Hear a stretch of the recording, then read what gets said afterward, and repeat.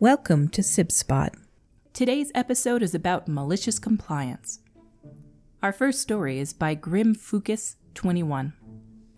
I'll meet the call count, but I won't make the calls count. I worked at a call center for a collection agency for nearly 5 years. Anybody who has worked in this type of environment knows that there's all sorts of targets that are expected to be met, be they daily, monthly, or whatever. One of our targets was to make a certain number of calls per day. I believe it was 120. Naturally, though, the more contact you would make with debtors, the less time there was to make other calls. It's usually not an issue, but some days you might make significantly more contact than others, and sometimes your call count might be like 2/3 of what it should be. We would get regular updates on the call count, and our manager would let us know if we were on track, and at the end of the day, they would give you the final results. I found it very annoying when you would have a successful day collecting debts and generating revenue for the company, only to have a manager dwell on your call count. Any protest of, yes, I didn't meet the call count requirement, but hey, look at the revenue I generated today? It doesn't matter. The target must be met. Even if it wasn't a successful day, but I knew I still ended up spending much time in contact with these debtors in an attempt to collect, I would ask my manager to review my talk time to see that my efforts were being made to do what we were hired to do. It doesn't matter. The requirement must be met. Now, to be clear, a call only counted if someone picked up or the call went to voicemail box that wasn't full. The system was unable to register events otherwise. Not in service, voicemail box full, rings out with no voicemail box or answer. Meaning if you were to make hundreds of attempts in one day, only a fraction are registered. Everyone is aware of this, but it didn't matter to the company. Well, I was tired of the unfairness of it all. It also doesn't help that the company was grossly skimming our bonuses that my department's client provided to us as a reward for successfully collecting on these debts. It was really obvious when our bonuses became random numbers when it was only possible for them to be multiples of 5.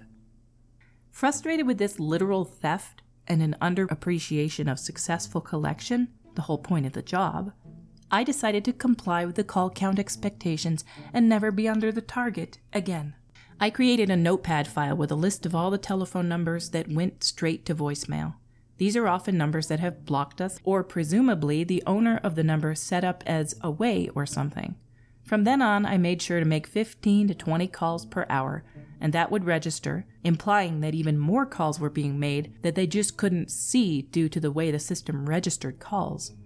I would spread these calls out so my activity wouldn't seem suspicious and would spend all day reading articles on the internet. Naturally, the revenue I had been generating decreased by about 80%. How come you're not collecting?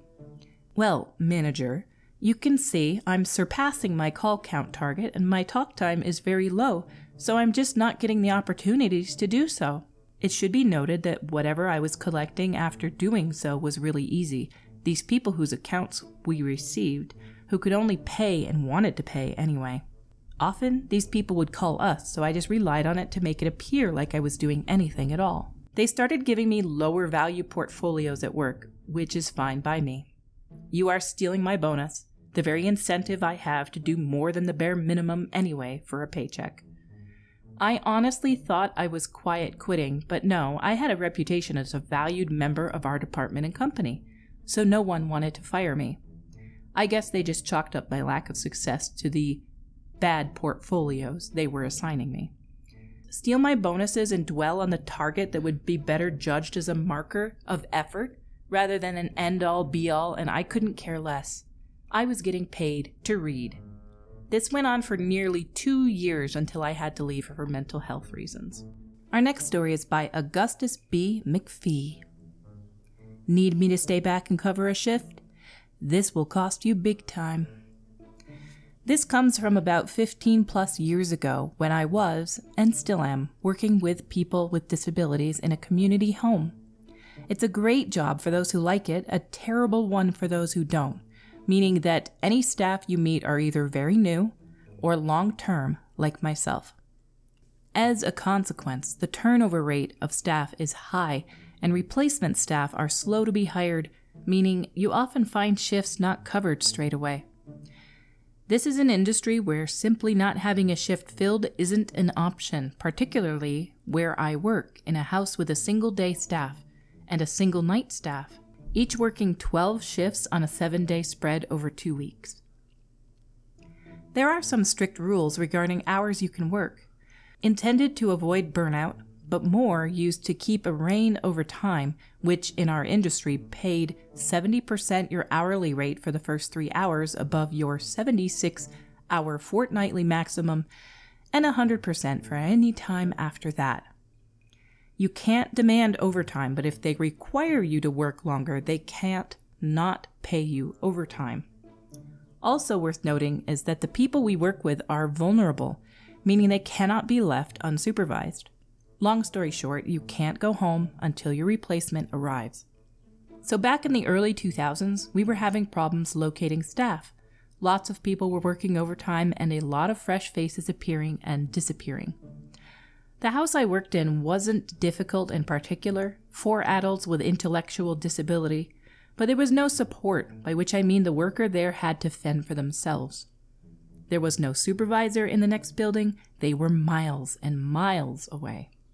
I'd frequently at this time had to stay back half an hour waiting for staff to come replace me. I was less than happy with the way it was handled each time I called the office to tell them, "The night staff haven't arrived, do you know who is booked?" To which I get the reply, "We are still looking, how late can you stay?"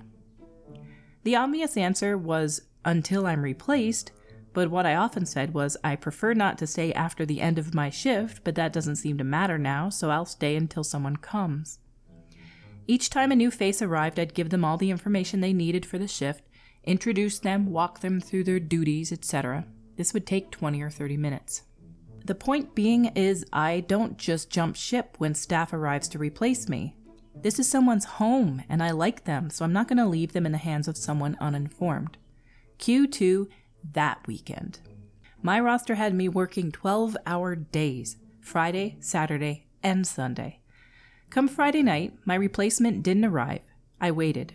I sent a text message to the supervisor after 15 minutes, then called after 30, left a message, and when they eventually called me back, I could tell they had not found a replacement.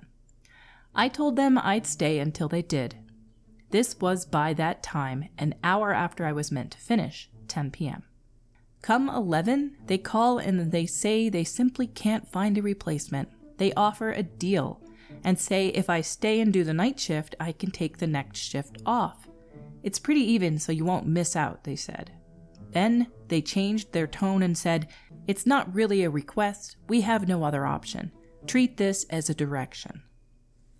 I reminded them that it was a passive house, meaning you got half the hourly rate from midnight, but you could sleep in the bed provided, so I'd actually be taking a pay cut. They didn't know what else they could do, so I made a suggestion. I'd stay and do the night shift, but I wasn't going to give up my next shift. I was going to do that one as well. They agreed. It meant they didn't need to find a replacement for me in the morning, so they thought it was a good deal for them. It was, however, an even better deal for me. It took a few emails over the weekend with the union to sort out the particulars, but what happened was this. Once I couldn't leave my worksite because of lack of a replacement, I was on overtime. As this overtime was because of a direction, not voluntary, it remained in place until I went home. Because I didn't agree to drop my following day shift, my overtime continued till I ended on Saturday night. The upshot being that working 36 hours in a row resulted in the equivalent of 60 hours of pay. I was the first person to, as they say, pull this stunt. And word got around that if you didn't get replaced, you were actually the person who was in a position of power. It didn't take long until the department put in a little more effort into training and employing extra staff, so something like this never happened again. Not at least to me. I love seeing stories like this where people get paid a large amount of money for work. Like they shouldn't have to work 36 hours in a row. And because he did, he made bank. He got a full week's pay in one weekend, basically. Even more than a week's pay for most people. He got 60 hours of pay. That's epic. You could, go and buy a graphics card with that. That's probably what I'd do with mine, honestly. Today's episode has come to a close. Until we meet again, have a thrilling day.